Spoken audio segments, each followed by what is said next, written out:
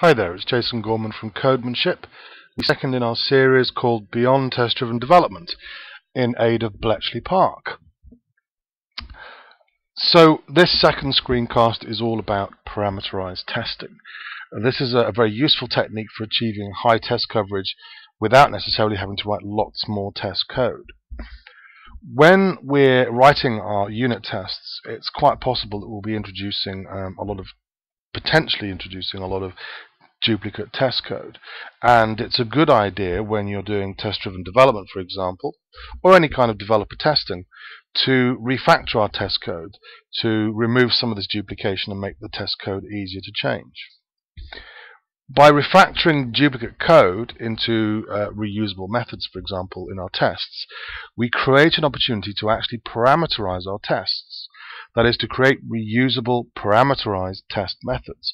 So we've got a couple of test methods here that test bank transfers, and we could refactor out the duplicate code in those test methods to create a parameterized test bank transfer method that accepts test input values and expected output values for the test, and then we could just reuse this method. We can just call it for each new test case. So we could cover a lot more examples with very little new test code. That's the basic idea of a parameterized test. It's just a reusable parameterized test method that accepts test input values and expected output values. There are some variations on this theme. A tabular test, for example, uses arrays or tables to store test input values and expected output values, and then we can just loop through that table and run a test for each row in the table. An incremental tabular test is a tabular test where we may be feeding some of the output values from one test into the next test. A loop-driven test is one where we actually generate input values and calculate expected output values as we loop through in some kind of way, using a for loop or a while loop, for example. One of the dangers of a loop-driven test is that we can end up, because we're calculating the expected values, we can end up writing the same code that we're actually testing to do the calculation for the tests. Now, this is bad for two reasons. One, because it's duplicate code, which is very often not a good thing. But also, it's bad because if you're using the same algorithm to test that algorithm, then are you really testing it? If the algorithm is wrong, then you're going to end up potentially with tests that pass for code that's actually giving the wrong answers. So to avoid that, what I sometimes try to do if I do use a loop-driven test, which is rare but it does happen, is I will write a different algorithm. I'll use a different algorithm to do the calculation in the tests.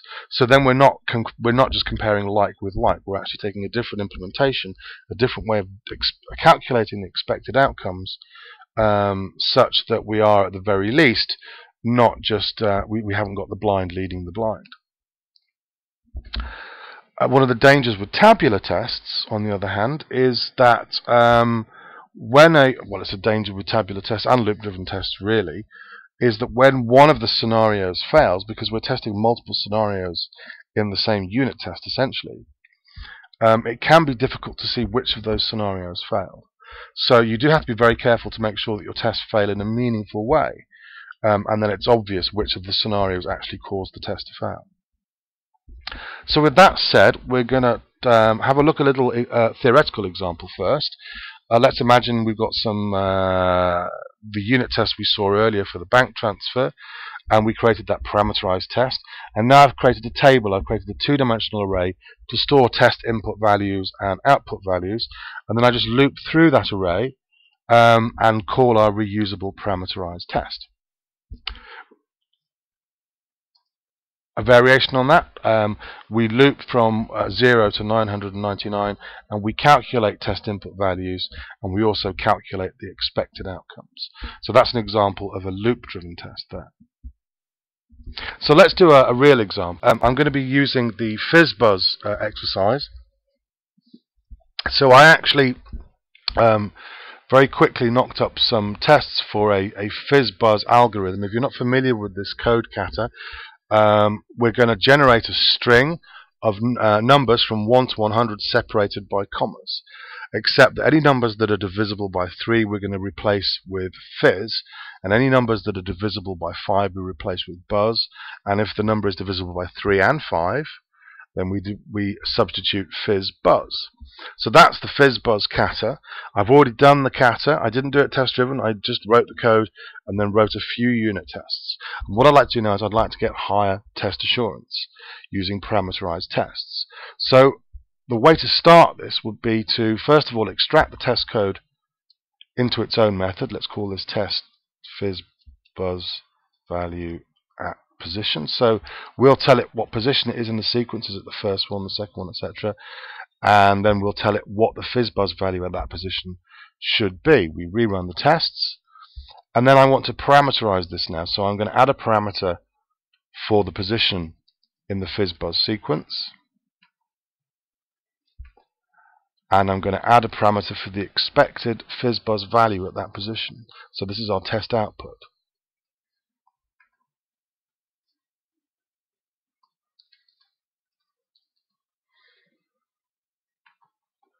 Okay, so far so good. So we have this reusable test method here. I'm just going to move this out of the way of the public test methods, make it a little easier to see. Okay, and the first thing I can do is I can now reuse this test method here to remove this bit of duplicate code. So at position 4, which is the 5th in the sequence, because the sequence is 0 based, because it should be buzz. So let's call our reusable test method and check that it is. So at position 4, the output should be buzz with a capital B. Okay, it's not keen on that because I haven't closed the quotation marks there. And then we run our tests, and all is good.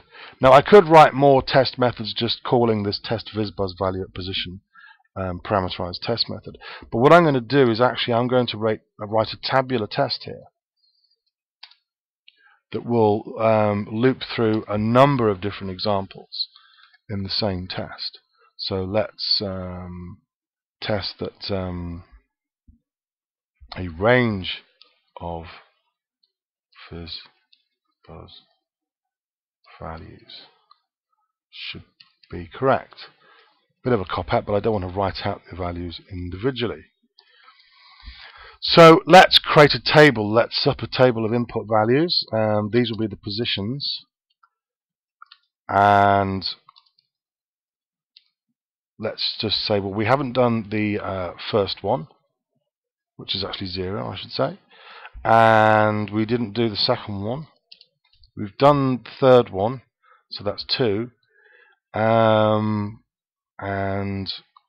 there's a gap there. We've done 4. Let's do 5, 6, and 7, 8, 9, 10, 11, 12, 13, 14. I think we'll stop at 14 actually for now.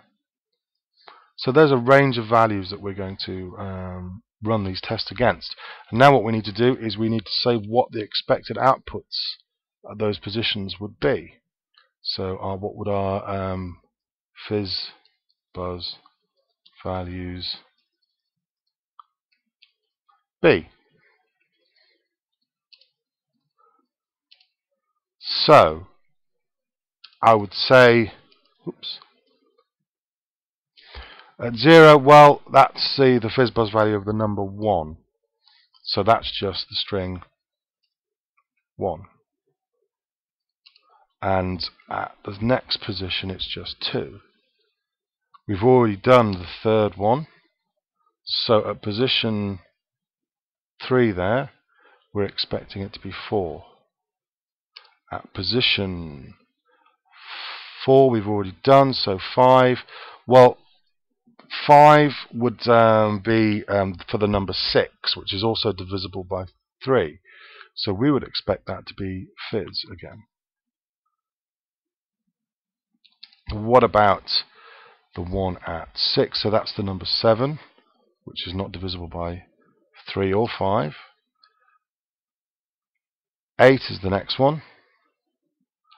Again, another fizz here. And then the next one after that, because it's 10, should be divisible by 5, so that should be buzz. And then 11, and then it should be fizz, because 12 is divisible by 3. And 13, 14, and now 15 is divisible by 3 and by 5. So that one there should be FizzBuzz. So it does get a little confusing, I must apologize, because I'm using a zero-based array, but the actual sequence starts at 1. So please try and bear with me. What we're going to do now is we're going to loop through one of our arrays, probably positions.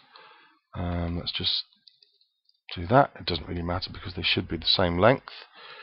And then we're going to call our reusable test method, our parameterized test, for that position. So positions I and FizzBuzz values I, and that will run those tests for every row in that table there. So let's just run those. It's all looking okay, I think. Fingers crossed.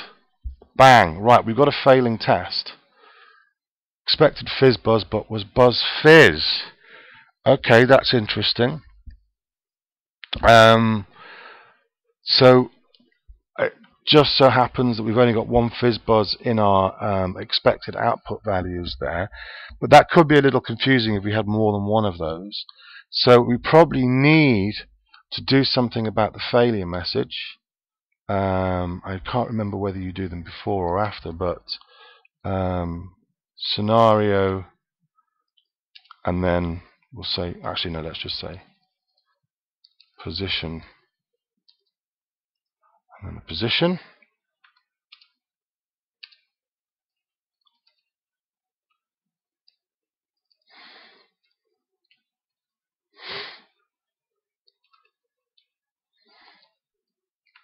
And that should give us some clue as to what we were actually doing when the test failed. So let's run the tests again. So there you go. No, I've got that the wrong way around there. I do apologise. I haven't written a test failure message in a while in JUnit. Generally don't need them. So no excuse though. I think the failure message actually comes first, and then the expected value. Let's try it now. Okay. Position 14, expected FizzBuzz but was BuzzFizz. So there's a little bit of a clue there as to which actual test failed. Okay, so there you go. There's a tabular test for the FizzBuzz example. I hope that's given you some idea of what can be done with parameterized tests, as well as some of the dangers of using them. And I hope you get some value out of them. The next screencast, the third in the series, will be on design by contract.